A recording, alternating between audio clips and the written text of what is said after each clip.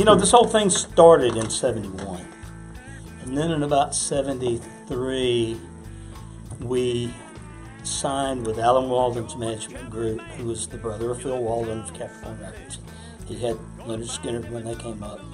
He had the Outlaws out of Tampa, who we signed together at the same time with them and played a bunch of showcases with them. This was stuff that happened really after Mark had left the band. And we had Paul Hornsby, producer at Capricorn Records. Yeah. Paul, who had played with, Greg and Dwayne in the early days and produced all those Marshall Tucker Band albums and things. He was really on our side. Took us in the studio at Muscle Shoals a couple of times, did a bunch of demos, and he really tried to get us signed, but we just never could get signed, for whatever reasons, and I know what some of them were. And it wasn't because we didn't have the tunes. We had the tunes, and I think we had the sound, but maybe we just didn't quite have our act together enough, I think a lot of it was we weren't really a southern rock band. That's true. We weren't like an almond. We weren't a boogie band. We weren't a. That's true. We were existing in a southern rock world, but we weren't a southern rock. We were more of a country band. rock thing, meaning like, what country rock meant in circa 1970s. Mm-hmm. Yeah. So that was that kind of held us back, and we weren't the most dynamic stage performers that ever lived. We weren't really. We weren't leaping about or making a show. We were just kind of playing our stuff. There were these time-lapse photos when we would open for the Atlanta Rhythm Section a few times, and everybody's sort of fuzzy a little bit, and I'm completely in focus. I'm just standing there. Because you're not moving. I'm not even breathing. I'm not. You're no challenge for the camera. Yeah. But we gave. But I mean, it was supposed. They wanted some action shots, and it was like, somebody go pump his chest, make him breathe a little bit. So. And we gave it a good run. I mean, we had a lot of things happening, but nothing just ever went all the way. Right. Just never got signed. And in those days, if you didn't get signed, well, you didn't make a record. Anybody can make a record now, but not then. Right. So how did the band, in a nutshell, how did the band kind of dissipate? I mean, you all went your separate ways. Everybody just graduate and move on, or what? Virtually nobody graduated. He did. I did. Nobody right else after I got out of the did. band. Man after my own heart. Yeah, it just kind of. Well, we had some member changes. Yeah, member changes, and we've been doing it a while. And I think after a while, it was like, well, we're doing this thing. Things had not really changed musically by '75 very much, but I think we just it was that about 4 or 5 year band time that usually happens, and then bands sort of split up. Yeah, I think we were all sick of how much we knew each other by then. The first person to bail was J.D. Harris, who was the lead singer, who wrote a lot of tunes. He left at about the 2 year mark, maybe just shy of the 2 year mark. And went over to work with Buddy Bowie's place in Atlanta. He went over to pursue being a songwriter. Put out a really good 45 too. Yeah. And then Mark left the band and was replaced by Jim Liner. Excellent. I don't know if you ever knew Jim. I met him, yeah. Great bass player, and Jim's no longer with us also. And that was the next change. And then we added a keyboard guy who's on the record, who we met down in Panama City. He was from the Gulf Coast. And he moved up to Montevallo and joined us. His name's Dave Miller. And then we added Rick Bird on pedal steel guitar, who's also on the record. And at this point, we're like a 6-piece band. That's the biggest phase of the band we ever had. And then in '75, during the summer, Tom, the drummer, who had gotten married, decided he had to grow up and get a job, so he left. Don decided to leave then and go back to school. So the rest of us who were left, myself, Jim Liner, and Dave, and Rick Bird, we got another buddy of ours who had gone to school with us, Orville Kane, who has also passed away. We've lost a lot of people. Came in and started drumming with us. And we carried on another year, but the band was really different the last year. We were just much more of a cover band. And real country, too. And we moved in a real country direction. I used to come here, they just really, they tore it up. But it's classic. Well, you always wanted to explore that. I remember you saying that all along. Yeah. And we had to do it to work, because that was kind of the way things were going then. So it was It was 5 years total, and really 4 years though of what I would really consider Dogwood. You know, and when Don and Tom left, it was just a different thing. And I didn't even want to use the name that last year, but people talked me into it. I wanted to call it something different. You know. Right. You didn't want. And after that, we got together for whatever we have. Yeah. A big crew of people we call Reunions. Bonneville Chill, that kind of thing. All not necessarily in the same class, but they all were people that were around at that period. The alternative crowd. You know, and every few years we'll get together for something. Yeah. People who got it. Yeah, well, Yeah. we were at Montevallo at a really magic time. You know, that was when there was a real distinct line drawn between the hippies and everybody else. I do remember. And we were in the hippie crowd. Yeah. And so many people that went to school with us, even though we're talking about some people who graduated in 70 and other people who graduated in 76 or something, just remained Like best friends. good Still. friends. And Still so are. yeah, we continued all through the years after we officially broke up to play for, you know, different functions that people would put on, or sometimes just at a bar where when I was doing a gig, we'd get together whoever we could and play. And then over the last few years, we've played more than we've ever played since 1975. We've played several, you know, 3 or 4 times a year for the last Some couple fundraisers and years. stuff like Benefits and some, you know, played at Daniel Day several times. Yeah. And so yeah, we just even though we broke up, we never called it totally quits. Talk about the project. Talk about the getting back together Talk and about the the project. Ooh. Here's the project. Well, it was your idea. So what's your favorite tune on the project? You got one? Mark, what's your favorite? I'll tell you right now, Dakota Girl. Oh, really? Yeah, My, Dakota Girl. my favorite songs are Dakota Girl and Sunrise Told Me, Yeah. which are the first 2 songs we recorded, and they're both songs Don wrote. Did we cut those at Tony's house? We Those- started yeah. them at Tony's Yeah. and finished them at work. Yeah. Really, what happened was with the project is that as far back as 6 or 7 years ago, I called you and we talked a time or two about going into Tony Waxer's studio and just recording just a few songs. I wasn't thinking about making a record. I just wanted to, and so you know, we got to demo most of this stuff in studios back in the old days. Most of these songs were cut in the studio, and we had some pretty good demos, but we never got to do it right, you know. So first, you know, like I said, 5 or 6, 7 years ago, we talked a little bit about doing a project recording, but we never followed up on it. And then about 2 years ago, we played a Sunday afternoon at Daniel and Melody's place, Daniel Day Gallery. And my younger brother, who was always part of our crowd, who roadied for us for quite a while, lived with us, he called me up and he said, "Look, you guys have got to do this." And he really got on my rear end about it, you know. So I got Terry's serious. to blame, right? Yes, Terry's to blame. I got serious about it, and it didn't take much, you know, talking. And so we just decided, why not? Yeah. You know? I mean, to kind of. Well, I think it's amazingly good. So were you surprised by the quality of it, or are you kind of like, No. this is what I expected? No, not at all. I knew we could make a really good record because we've got some really good songs. Yeah. You know, that's what you got to start with. Don's a great songwriter. You know, I can write one every now and then that's okay. No, he can write one every once in a while that makes him some money. Well, that happened once. That's a different story. But because we had good songs, you know, there was no doubt we could make a good record. It was just getting in there and doing it. So when we started this project, I'm the date guy. I remember chronologically. That's my thing. He remembers more stuff than I do, but I can tell you when everything happened. We had the first recording session October 2016. What year? 2016. And we started off recording at Tony Waxer's home studio. Yeah. But Tony also runs the studio at Workplay. Right. Tony's place is great, but it's hard to get in and out of. So Right. we finally just moved it over to Workplay, and Tom Williams was great to us and kind of let us record, you know, on spec. You know, we'll pay you later, Yeah. and we did.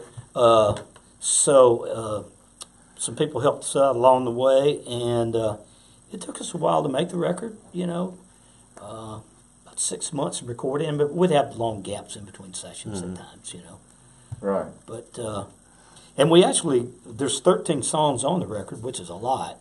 We recorded 2 more, but we ended up not using them. The flow wasn't right.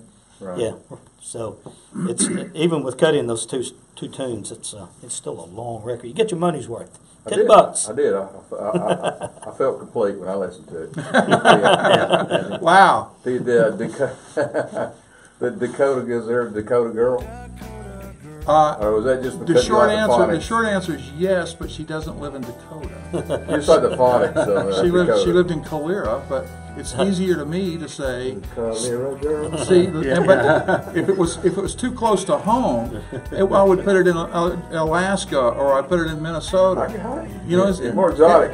Montevallo Turnpike, Hey, yeah. which is Yeah, Highway so- 25 through Wilton. There you go. If That's you a look great at the book. song titles, I mean, there's definitely sort of a theme. Can you read them and comment on each one? Or are y'all? Oh, go ahead. Go ahead. No, just like shortly. Okay, the first song is The Dogwood Slide, which is the first thing we ever kind of wrote as a group.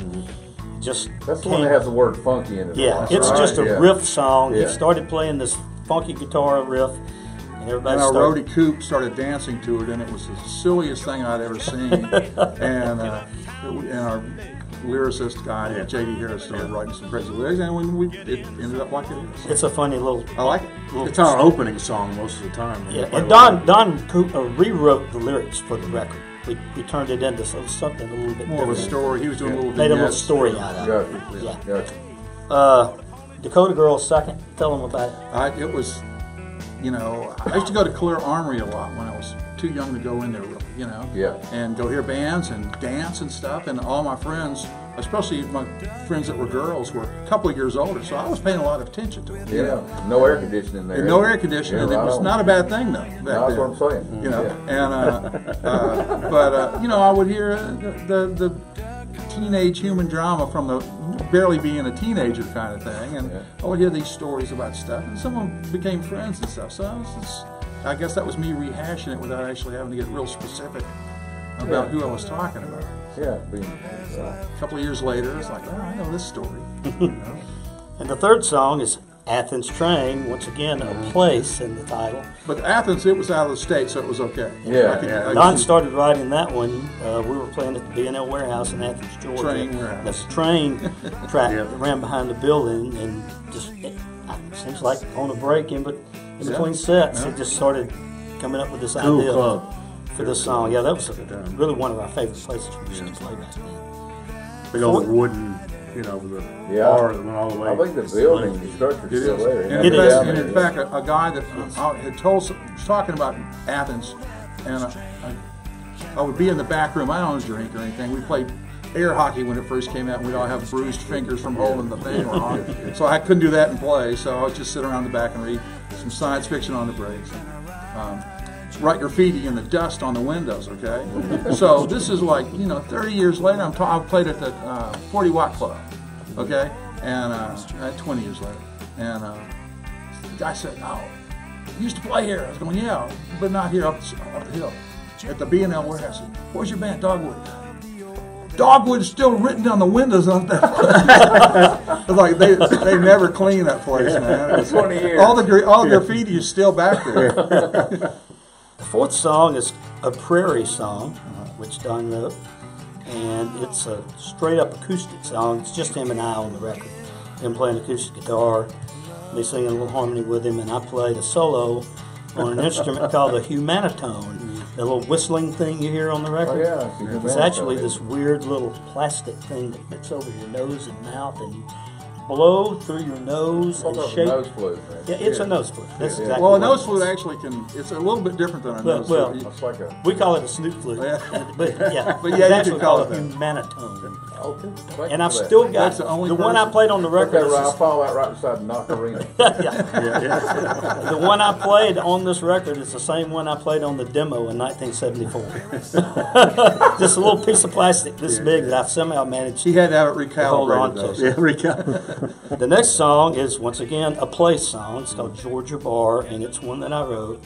It's probably the most commercial country rock song on the album. Yeah. And it's, Was it about playing at the B&L? well, I wrote it. I started writing it when we were playing the B&O Warehouse. We and played there a lot.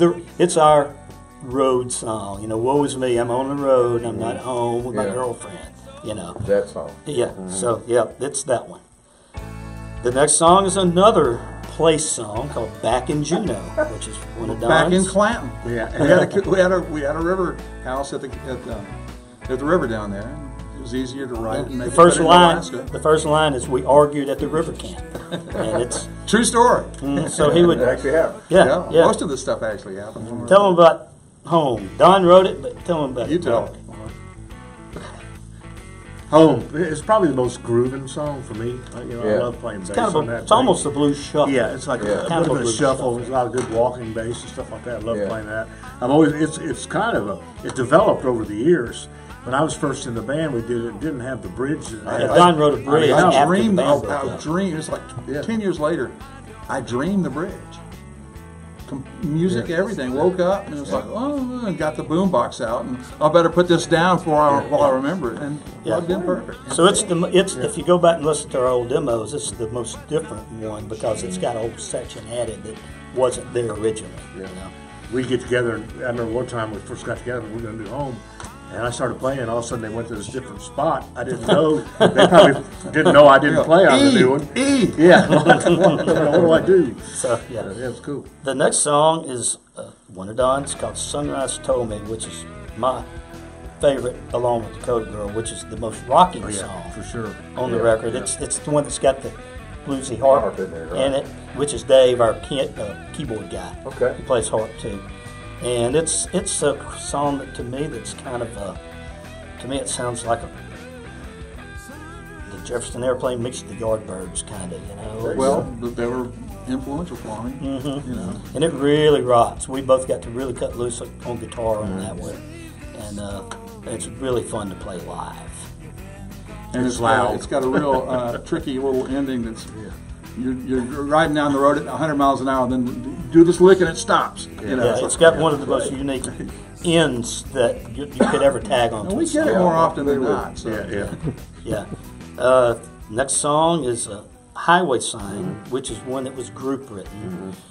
J.D. Harris, the original singer guy, had pretty much written this set of lyrics. This is the way I remember it anyway, and we just kind of all contributed to putting music. Sometimes I lived in my grandparents' house at the time. I was living down in their basement, going to college, and every once in a while I'd get a phone call over there. We got something. Come on out. Yeah. So I'd get out there and it sounds pretty good, guys.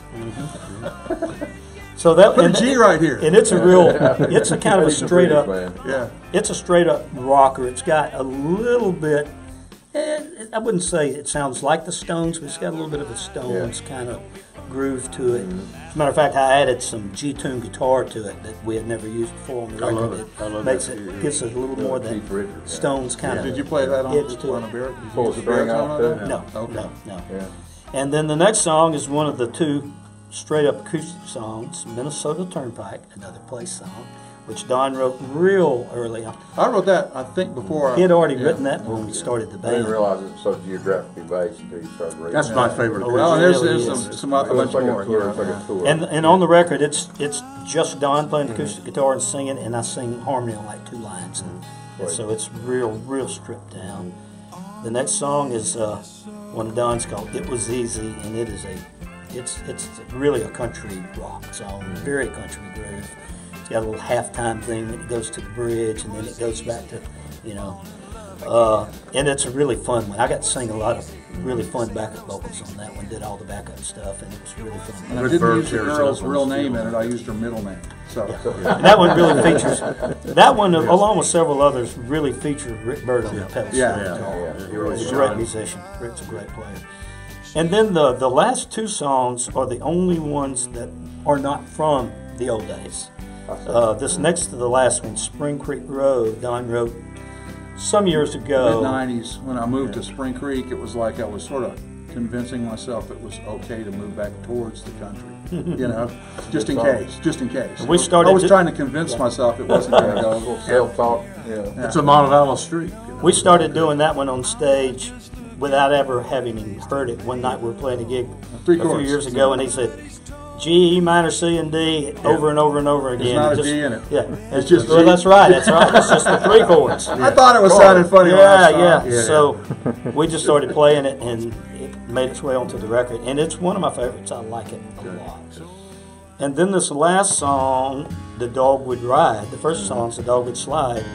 This is one that I wrote specifically for the record, and it's my take on the history.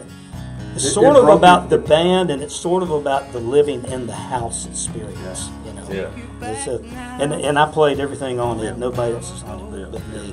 Played some bass and played some acoustic guitar and some electric guitar. Yeah, it was me having fun. Well, he had this great new acoustic guitar, and he just started playing bass. Yeah, it was like, that's it. But I think it broke your dry spell too. How long between songs between that one and the one you'd written previously? It had been at least 25 years since I finished written a song from beginning to end. Because I never did write much. It was hard for me. I don't really have that songwriter's thing. Every now and then I could spin out something okay, but you really got to play music just because you get women. Right? Oh, totally. Like everyone. That quit working about 25 years ago. Then you discover what kind of musician you really were. Yeah. But I'm proud of the song because I think it tells the story of the living in the house and the band. Yeah, it's pretty a cool good. song. When I wrote it, I came up with the idea and the melody, and I sat down and started just jotting stuff down from the past. There you go. And just started trying to work some of it into the song. Don gave me a suggestion or two, and I think I took Threw one them out of the them. window. No, I took one of them. I used one of them. And so that's the 13 songs of the Dogwood album.